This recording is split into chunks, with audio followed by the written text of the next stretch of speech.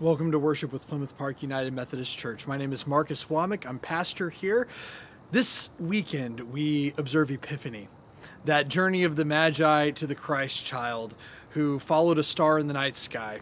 And so I wanted to invite us to experience that story underneath the stars from my perspective in worship today. Today you'll see music led from our sanctuary, pieces of the service led from other people's homes, and I will be here outside of my house as well. It's a joy to worship with you today, no matter where you are. As we often say, we're more complete because you are here. We hope you'll let us know that you're here by leaving a comment on Facebook, maybe showing us what worship is like for you, maybe lighting a candle as we are gathered around the light of Christ, that you might be gathered in light in a season that has so much uncertainty or darkness in it. We also hope that if you're worshiping through our website, you let us know how you're doing as well. As always, if there are ways we can be supporting you as your church family, we hope you will let us know so that we can be supporting you as best as we can. Now, let us enter into this time of Epiphany, the light of Christ into the darkness of our world, as we prepare our hearts, minds, and lives for worship together.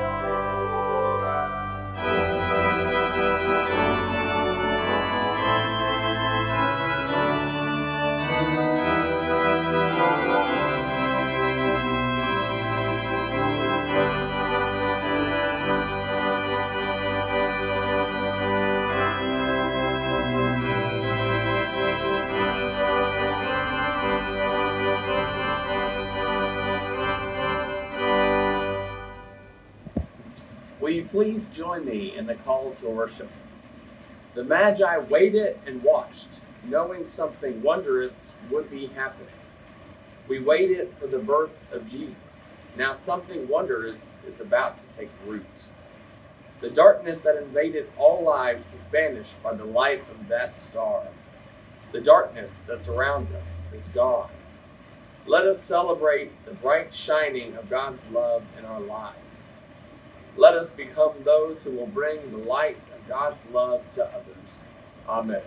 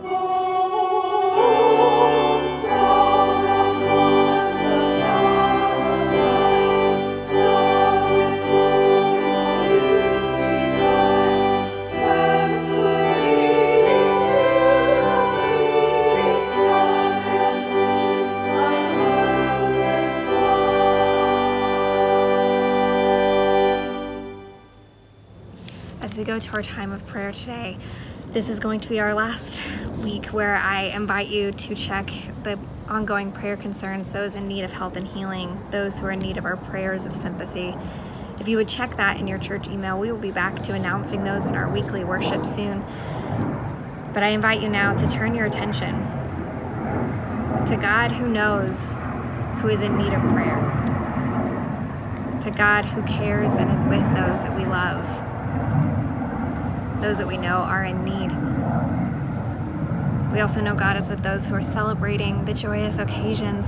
If the new year is bringing you good news, we praise God for all that God has done. As we pray today, I invite you to take a moment of silence, to be in God's presence how you need to be today. I'm standing outside. You might be able to hear my dog exploring, or the planes passing overhead, or the wind blowing by. Wherever you are, take a moment. Take a breath. God is with you. Let us pray.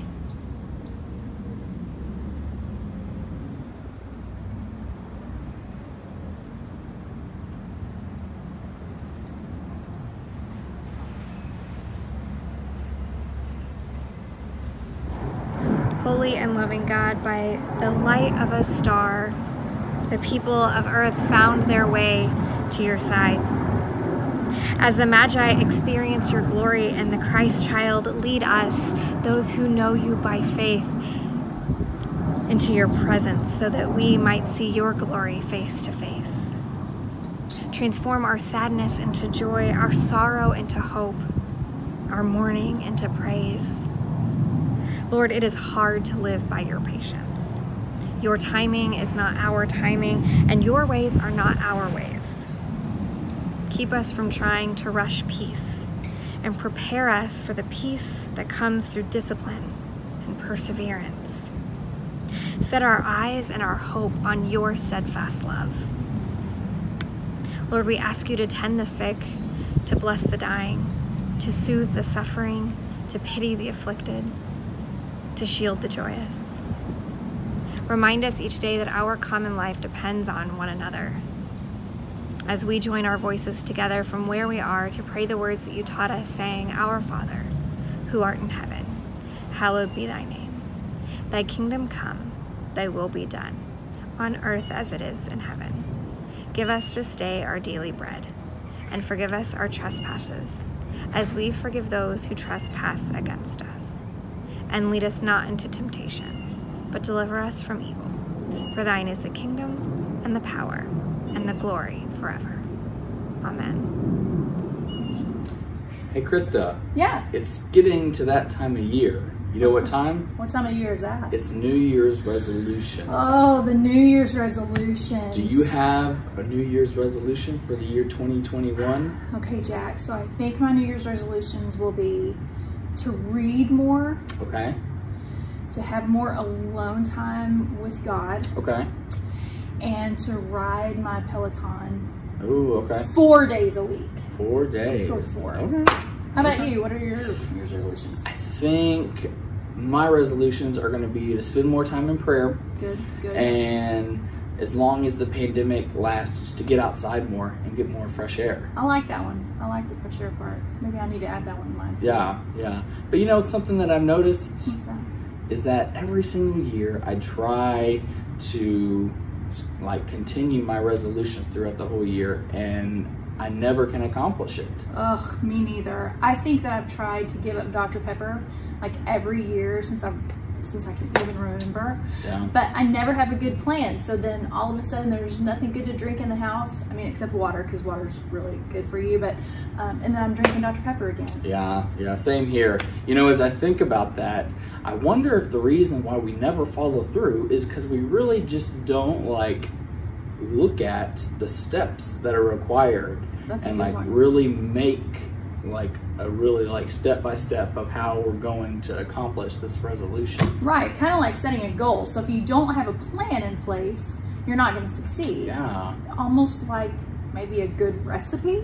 Yeah, I think in order to achieve the recipe, you have to start with something like a foundation of the recipe. You have to start with like the right tools, Right. and the right like ingredients, and you have to work your way up. You can't just throw everything in, at least not in all dishes, and expect it to turn out as like a wonderful cake or pie or something. Absolutely. So I mean, if you went to the fridge and you were like, oh, I've got ranch dressing and some leftover cake and maybe like some mushrooms and anchovies, like that's not a good recipe. You gotta make a plan. You gotta have a good start. Yeah, and you gotta work at it continually. Yeah, absolutely. Yeah. I think that that could apply to our faith. Yeah, I think so. I think so. You got a good foundation and you have the right tools and a good filling and something to put on top that's gooey, like that could apply to our faith. Yeah, I think that's something that we can all apply to our faith in the year 2021. That could be a resolution for all of us here at the church, is to like help create a better faith within each one of us, because we can always grow in our faith no matter what. And so if we really plan it out step by step of how we're going to grow our faith, I like that, I think that'd be good. And I kind of think that that sounds like a really cool cooking show. Ooh, I think it does. Where we're building from a recipe into building our faith. Yeah. Step by step, ingredient by ingredient. Could be. Yeah, I like that. Could be a good one coming soon to PPUMC. Coming soon. So yeah, we hope you have a great new year, and we hope that we get to see you soon here at Plymouth Park. If there are ways that we can be praying for you, families, please let Krista and I know. But yeah, we hope to, and we're excited to see what the year 2021 has in store for us here at Plymouth Park. So should we pray? I think we should. All right, let's pray. Oh God, we're grateful for all the ways that you are with us. God, we know that the year 2020 hasn't really gone how anyone wants it to. But God, we're grateful for all the ways that you showed up in the year 2020 throughout our lives. God, we ask that you be with us, you keep us healthy, you be with all of our families, and you bring us back next week. In your name we pray. Amen.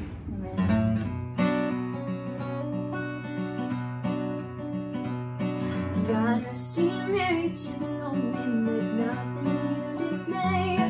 Remember Christ our Savior was born on Christmas Day, to save us all from Satan's power when we were gonna stay. Oh, tidings of comfort and joy, comfort and joy. Oh, tidings of comfort and joy. From God our Heavenly Father, a blessed angel came. From unto certain shepherds brought tidings of the same, how in that Bethlehem was born the Son of God by name. Oh, tidings of comfort and joy, comfort and joy. Oh, tidings of comfort and joy. Oh, star of wonder, star of night, star with royal beauty bright, westward leading, still proceeding, guide us with thy perfect light.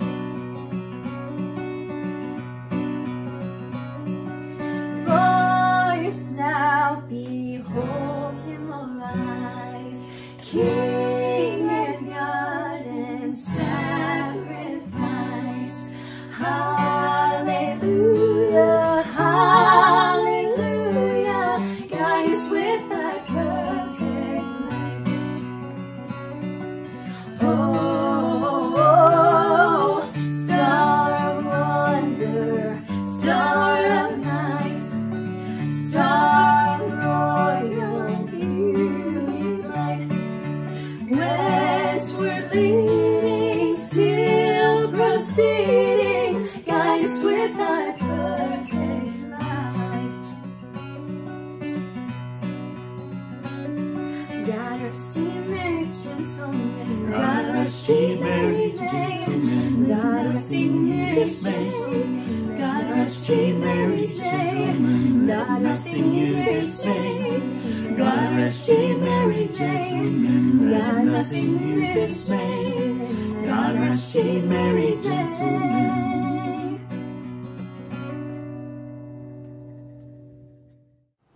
As always, I feel so blessed by the ministries of our team who makes worship happen every week, from our choir and Dr. Michael Lindstrom and Ken Surley, who lead our music ministries there, the music from Kevin and Krista Bailey and our P3 band, the message for Jack and Krista for our children and families, and the work in ministry with Reverend Audra Welch Malvez, our associate pastor. And always the work that goes on so often behind the scenes in our office from Carol Jones and Kathy Bongfelt and Judy Lawrence that keeps our church running and the ministries that we do so effective. And so I hope you join me in giving thanks for them. And I would be remiss not to also thank Tom Rubeck, who puts this service together and is so generous in sharing his gifts with our church family. We give God thanks for you, Tom. Now we turn our hearts and attention to the scripture from Matthew today, and that journey of the Magi, sometimes called the wise men, who followed a star to find where God was entering incarnate, Word made flesh in this world to bring glory to a newborn king. After Jesus was born in Bethlehem in the territory of Judea during the rule of King Herod, Magi came from the east to Jerusalem. They asked, "Where is the newborn king of the Jews? We've seen his star in the east, and we've come to honor him." When King Herod heard this, he was troubled, and everyone in Jerusalem was troubled with him. He gathered all the chief priests and legal experts and asked them where the Christ was to be born. They said, "In Bethlehem of Judea, for this is what the prophet wrote. You, Bethlehem, land of Judah, by no means are you least among the rulers of Judah, because from you will come one who governs, who will shepherd my people Israel." Then Herod secretly called for the Magi and found out from them the time when the star had first appeared. He sent them to Bethlehem, saying, "Go and search carefully for the child. When you found him, report to me so that I too may go and honor him." When they heard the king, they went. And look, the star they had seen in the east went ahead of them until it stood over the place where the child was. When they saw the star, they were filled with joy. They entered the house and saw the child with Mary his mother. Falling to their knees, they honored him. Then they opened their treasure chest and presented him with gifts of gold, frankincense, and myrrh. Because they were warned in a dream not to return to Herod, they went back to their own country by another route. This is the word of God for us, the people of God. Thanks be to God.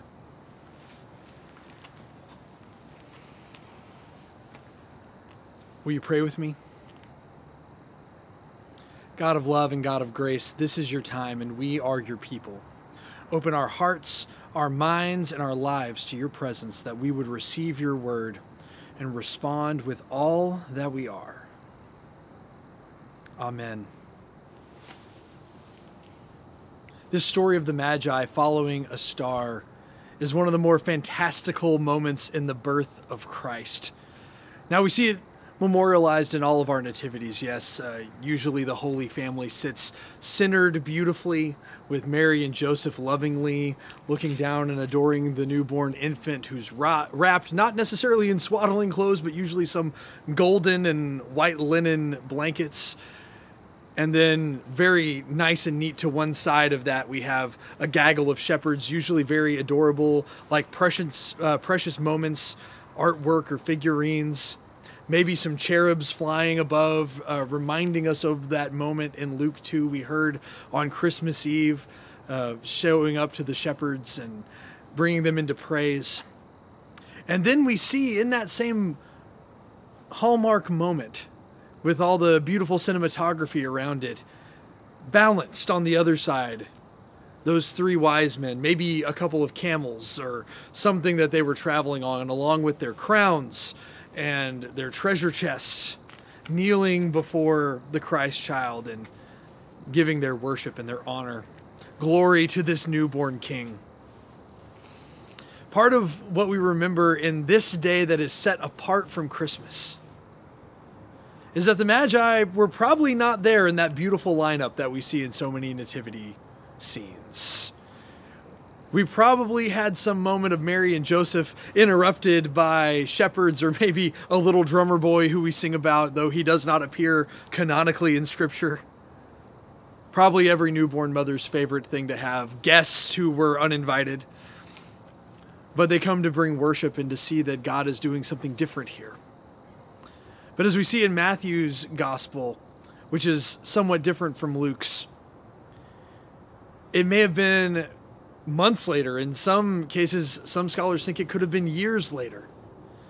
These magi, which doesn't necessarily mean kings, it could be folks who seek wisdom, folks who maybe study the stars. They come because they have seen something in the heavens and they want to participate in it because they see something transcendent is happening, and they arrive and they come to give their glory and honor. Now, yes, I like the efficiency of our nativities that gives us the whole story and includes everybody. But in our liturgy, we know we have to wait for that arrival. We have to wait in that rhythm for all to come and be gathered around the Christ child.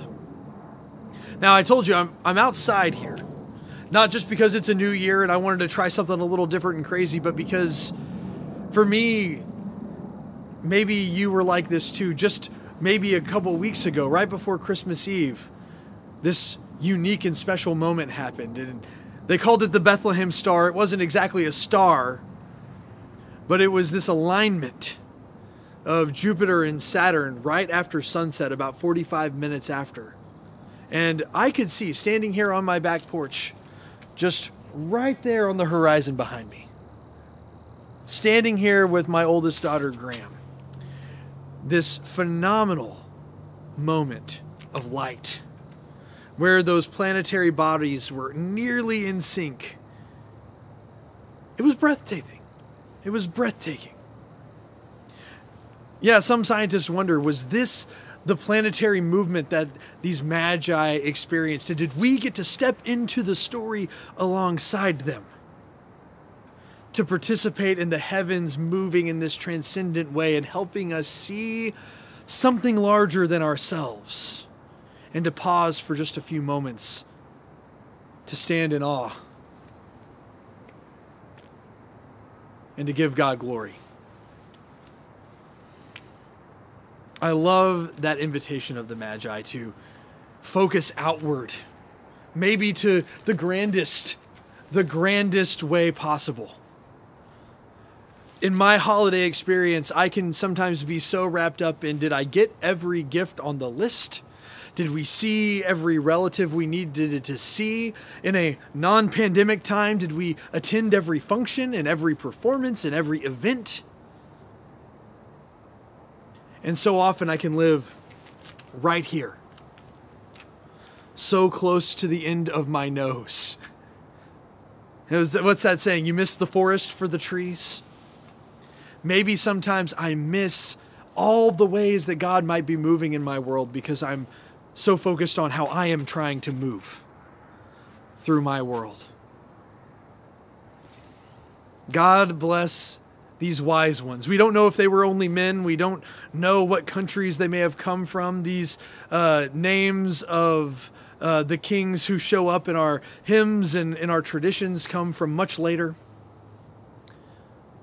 But we know that they had a broader view that zoomed out, that didn't just look at what was in front of their faces, but looked at all of creation and said, something is moving here beyond us and is moving to meet us here. And so they journeyed. Can you imagine journeying over how many miles? It could have taken weeks, it could have taken months, it could have taken years for them to look at the heavens and chart some pattern of movement and to follow it. Part of why I wanted to give this message at night under the stars was because I imagine they had to travel at night to follow the star. They had to journey through darkness across uncharted territory for them into new lands, among new peoples, into new encounters of unfamiliarity, guided by this heavenly sign. When I think of this season of wrapping up the holidays and moving into a new year, I can think of a lot of unfamiliar territory right now, friends. We don't know what the coming year is going to hold. If you would have asked me a year ago my hopes and plans and thoughts for 2020, I can tell you my plans, my thoughts, the roadmap I thought I was following looked nothing like where 2020 ended up taking us. And sometimes it felt like I could just look to the heavens and say, God, I hope you're up there leading us. I hope you're here around us leading us, because the roadmap isn't working anymore. My plans aren't working anymore. Have you ever taken a road trip during the holidays? I know my family would go at least a couple of hours on any Christmas day, from whether it was our home in Palestine where I was growing up back to the Dallas area to see my grandparents in Plano or Richardson, or whether it was to see family or friends who lived in other places over time. Sometimes it felt like the journey wasn't going to end. Now I'm blessed with a smaller version of myself and a child who can ask those questions I asked so many times. Are we there yet? How much longer? When will we know that we're going to get there? Is it going to be good when we get there? Are we there yet? How many times have you and I asked in 2020, are we there yet? We celebrate good news of vaccines, and yet we know we're not there yet for every person being made whole. We celebrate progress and discoveries during this pandemic that help keep us safe, that help keep us whole. And yet we know it's an incomplete picture still. We await that homecoming. But friends, we don't journey alone. Much like I had my parents and my brother riding in the car with me, much like I have my spouse and my 2 daughters in the car with me when we're trying to get somewhere now. We travel the road together. I think it's a beautiful thing that the Magi travel in community. Even to an unexpected place, they do not journey alone. Also, they look to that light of God around them and are guided by God, saying God is with us in that light, and God is with us in the child they will encounter. But it isn't always just a happy journey. You know, they arrive to greet Herod, who in some people's eyes was a pretender to the throne. He had an altered, somewhat fictionalized family tree that made him seem more in line with King David than he truly was. He actually is an Edomite through the line of Esau, but he's a cousin to the Jewish people. And so that was good enough for the Roman Empire for him to sit on the throne. And imagine being someone who has the title King of the Jews, at the end of someone's journey being asked, where's the newborn king?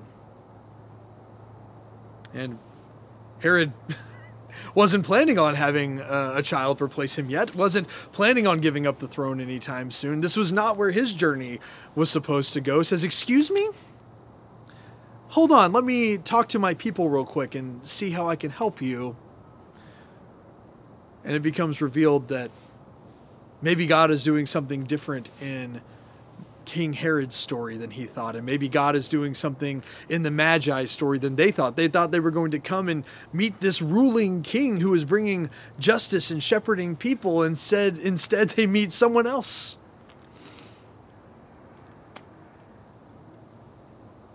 It makes me think emotionally of maybe the worst road trip I've ever had in my life. I spent a summer studying abroad between my junior and senior year of college. And it was a great experience. I got to spend a couple of months living in Rome in Italy. But one weekend, some of my roommates decided we got to take a quick trip to Venice. We can take one of those high-speed rail trains to get to Venice in maybe a couple of hours. We'll have a full day on Saturday, and then we'll get up first thing in the morning and we'll take one of those affordable European airlines back home. And we'll be back in Rome by lunch on Sunday. Friends, everything that could have gone wrong went wrong. One person in our apartment slept in too late, so we didn't catch the first train out. We catch the third train out, and we didn't get to spend the whole day in Venice. We got to spend basically lunch until dinner. And then the campsite that one of the other friends in our party booked wasn't just right next to Venice like we were told. It was an hour-and-a-half bus ride outside of Venice. So after frantically getting onto a train and frantically trying to find our way around Venice and see as many sights as we could in a day, and frantically catching a bus and getting to a campsite at almost 1 a.m, knowing we had to get up again to take that same bus ride back at 7 a.m, we looked around exhausted and thought, wow, I'm not sure this was worth it. I'm not sure that the sights were worth it. And add insult to injury, the next morning when we got up, we made the bus to the airport, but one of my companions forgot their passport and we could not get on the plane for which we had tickets. And so then we had to wait for another bus to take us to another train to take us back to Rome. And we thankfully were back in time to hit the bed and sleep it off, knowing that a new day was on the other side. I imagine the Magi thinking of everything that went wrong in their journey. I imagine Mary and Joseph thinking of everything that went wrong in their journey. I imagine Herod thinking of everything that was about to go wrong in his journey. So much of where I see that light in the heavens turning into the light among us is in how each person in the story responds to what happens around them. You know, my friends and I on this crazy trip where everything went wrong, we were exhausted, we were frustrated, but we also decided that we were in it together, and I have some lifelong friends out of that. That was part of the response of what we were going to do with that terrible experience. In our families, it may be that the holidays sometimes are really difficult, or that to close one year that was full of a lot of pain and grief feels impossible to open a new chapter in a year ahead. Our choice and our response to these difficult things, to the heartache, to the heartbreak, to who is around us, that may set the tone for where we experience God's grace, where we experience God's light and God's hope. Now we can be like Herod and respond with fear and with anger and to lash out at the things that are working against us. Herod goes on from this to do atrocious things, to seek the lives of innocent children and to cause Jesus and his parents to become refugees and immigrants in a foreign land, seeking refuge from horrible violence in their homeland against them.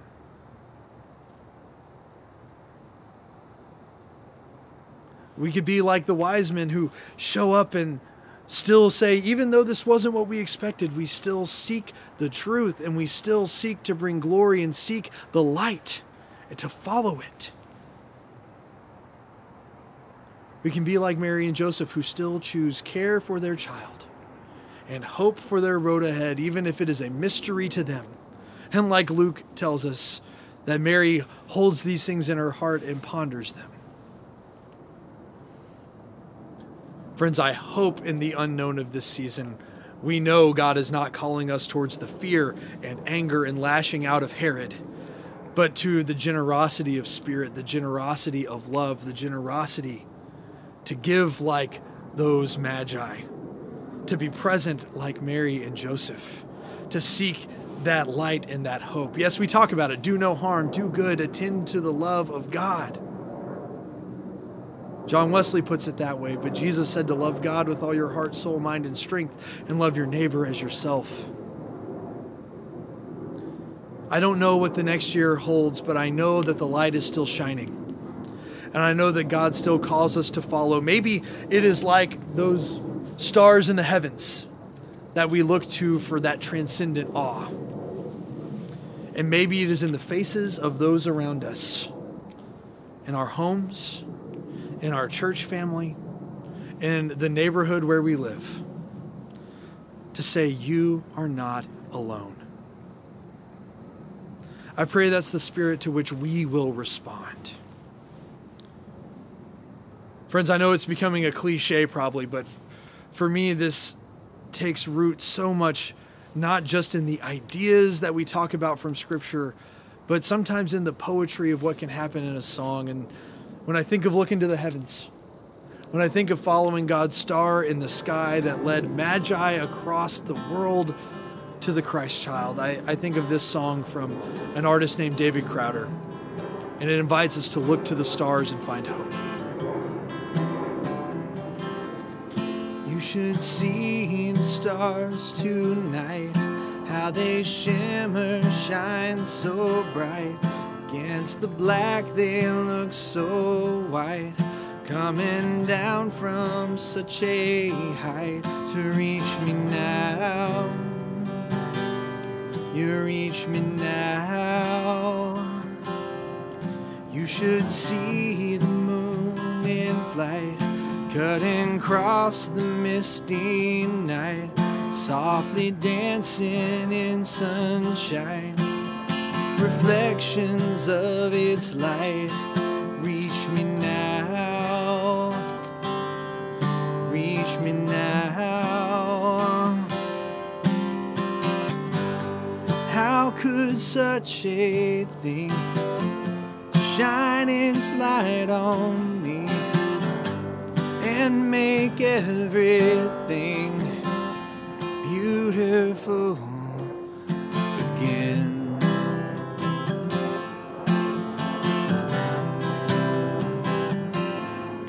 You should feel the sun in spring coming out after a rain.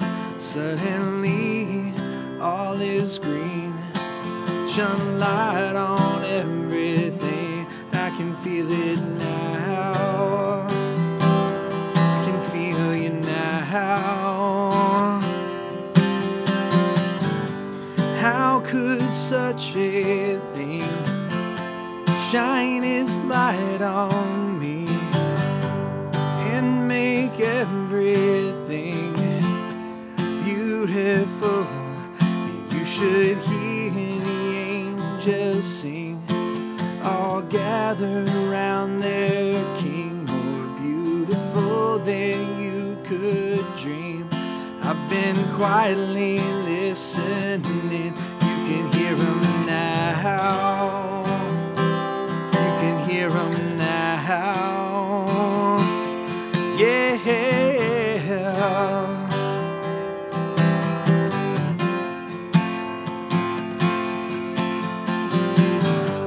How could such a king shine his light on me and make everything beautiful?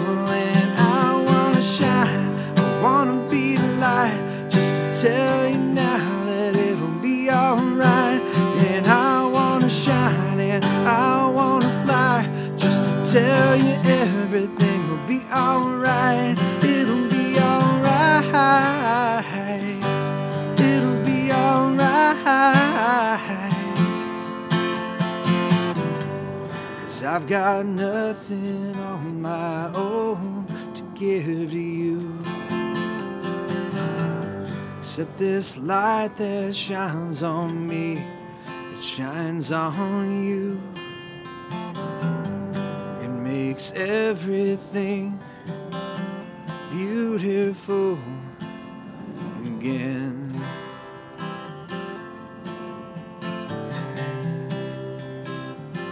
It'll be alright.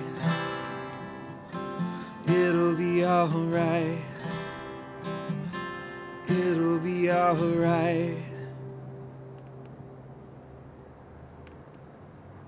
Amen. We respond to the word that we've heard by affirming our faith, by making a proclamation that this is what we believe and this is what carries us through. Will you join me now? We are not alone. We live in God's world. We believe in God, who has created and is creating, who has come in Jesus, the Word made flesh, to reconcile and make new, who works in us and others by the Spirit. We trust in God. We are called to be the church, to celebrate God's presence, to love and serve others, to seek justice and resist evil, to proclaim Jesus, crucified and risen, our judge and our hope, in life, in death, in life beyond death, God is with us. We are not alone. Thanks be to God. Amen.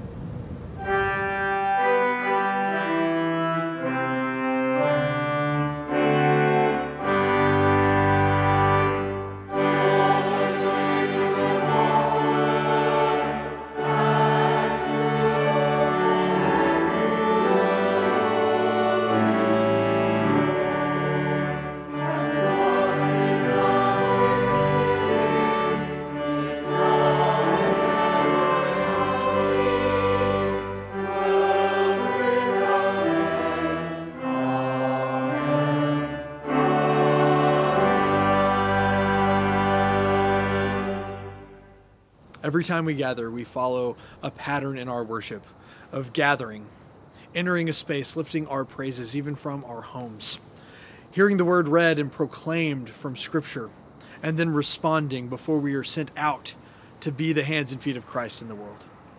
Your generosity in response to the word proclaimed, in response to God moving with us, incarnate, being life and light and hope, your generosity makes it possible for our ministries to continue. The practical ways you do that are through giving online or offering through mail your donations for the financial support for our church. You can also text to give as well. And it's also in those estimates of giving that prepare our ministries for this new year together. We'll approve our budget in a couple of weeks, so look out for more information on that. But friends, it isn't just filling in a spreadsheet. It isn't only paying bills. It is transformative relationship. That every dollar you give turns into tangible love that looks like worship, that looks like discipleship through Bible studies over Zoom, that looks like our parking lot services, that looks like the mission and outreach we do through our food pantry or through our partnerships with groups like Many Helping Hands and the Irving Schools Foundation and so many more. It is you who brings that light in the darkness in so many ways, and I'm so grateful for that. So will you pray with me as we have this moment of prayerfully considering our response to God's work and word in our lives. Holy God, you are good, and all that we have and all that we are comes from you. We give our offerings to you, but truly, Lord, we give them as a sign of offering our lives to you, that you might transform us, that you might transform your world through the lives we lead. In the ways that we have been blessed, may we be a blessing, reflecting your light in the darkness, your hope to all people. Amen.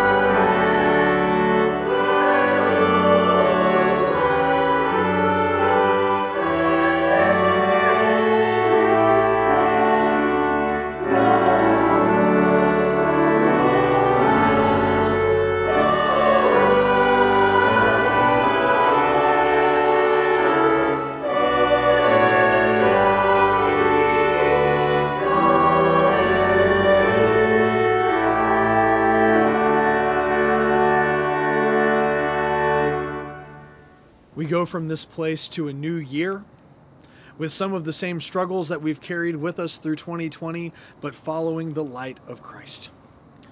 As I sang earlier, I hope it will be all right. But I believe God is with us and we are never alone. May our response bear witness to that light and that hope, that our hands and feet may bring the light of Christ wherever we are living. May that be so in the name of God who creates us, Christ who makes us whole, and the Holy Spirit who sustains us in this work of life and ministry we share together. Go in peace. Amen.